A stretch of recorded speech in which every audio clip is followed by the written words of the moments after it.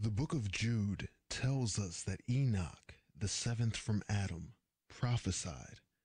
In chapter 1, verses 14 and 15, Jude makes a direct reference to the book of Enoch, where he writes, "And Enoch also, the seventh from Adam, prophesied of these, saying, Behold, the Lord cometh with 10,000s of his saints, to execute judgment upon all, and to convince all that are ungodly among them of all their ungodly deeds, which they have ungodly committed, and of all their hard speeches which ungodly sinners have spoken against them." When we compare Jude's writings to Enoch's words, we see Jude is quoting directly from Enoch. As a matter of fact, the quote is word for word. Enoch chapter 1 verse 9 reads, "Therefore, Jude's reference to and quotes from the Enochian prophecies strongly suggests the book of Enoch was available to him at that time, and Jude considered the book of Enoch credible and authentic. Fragments of 10 Enoch manuscripts were found among the Dead Sea Scrolls. The number of scrolls indicate the Essenes, a Jewish commune or sect at the time of Christ, could well have used the Enochian writings as a community book or teacher's manual and study text. Many of the early church fathers supported the Enochian writings. Justin Martyr ascribed all evil to demons he alleged to be the offspring of the angels who fell through lust for women, directly referencing the Enochian writings. The ideas and beliefs within much of modern Christianity originated in the book of Enoch. The Ethiopian Coptic Church holds the book of Enoch as part of its official spiritual canon, and it is included in their Bible.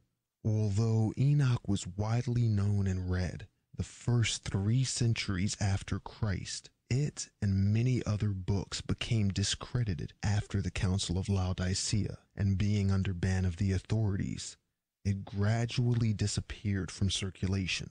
In 1773, a Scottish traveler and explorer named James Bruce returned from 6 years in Abyssinia, Ethiopia, with copies of the Book of Enoch. In the following years, several portions of the Greek text surfaced. Then, with the discovery of Cave 4 at Qumran, 7 fragmentary copies of the Aramaic text were discovered.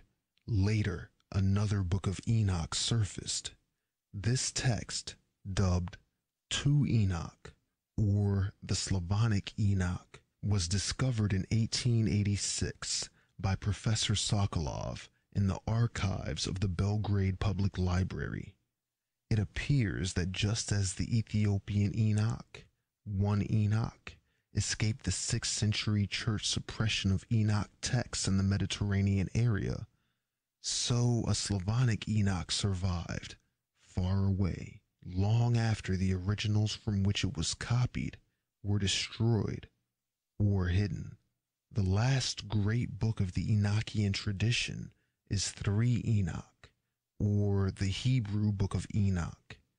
The book claims to be authored by Rabbi Ishmael, a highly respected and brilliant priest living between 90 and 130 AD.